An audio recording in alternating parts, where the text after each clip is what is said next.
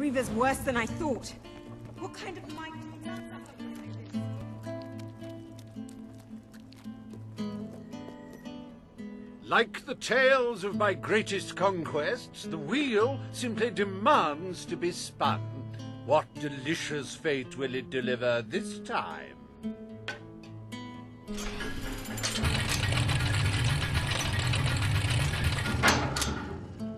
Ah, it's just not a real party without the elegant shuffles of these gentlemen, so hallowed and yet so hollow.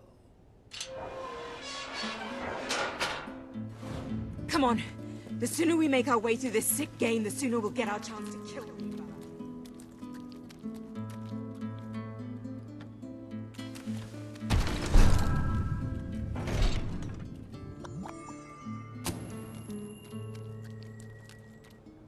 Let the tearing of limbs commence!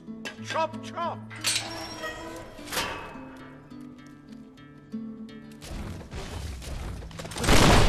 It may have been struck, but it will never stop. Unless, of course, it's struck a few more times and falls over.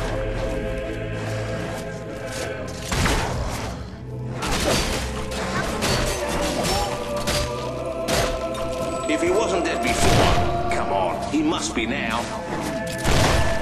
Do dead men feel pain? You might want to ask that fella. What a wonderful spectacle this is turning out to be, ladies and gentlemen. You're going to tell your grandchildren you were here.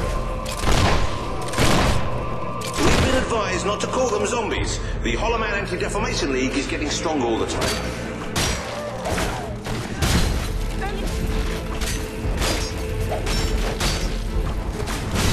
Ah, the satisfying sound of a corpse being thoroughly thrashed. Don't you love it?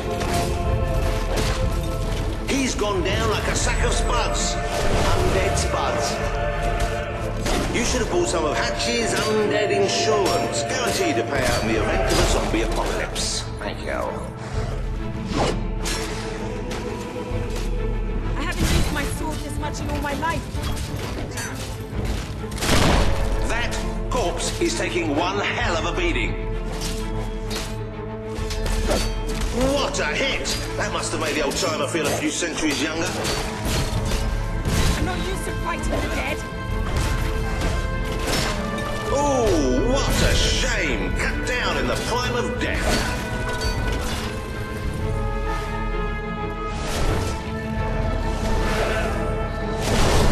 Our fearless rebels are in serious trouble now.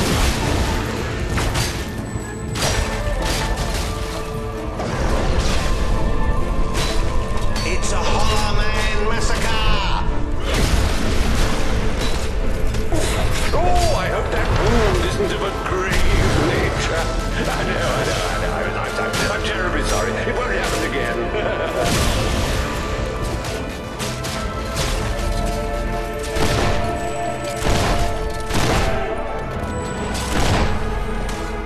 Not a bad strike for someone afflicted with such rampant rigor mortis. Oh, there's nothing worse than taking a hiding from a corpse. How embarrassing! What a heartbreaking performance. The poetry of life and death was unmistakable, and you had to spoil it all by not dying.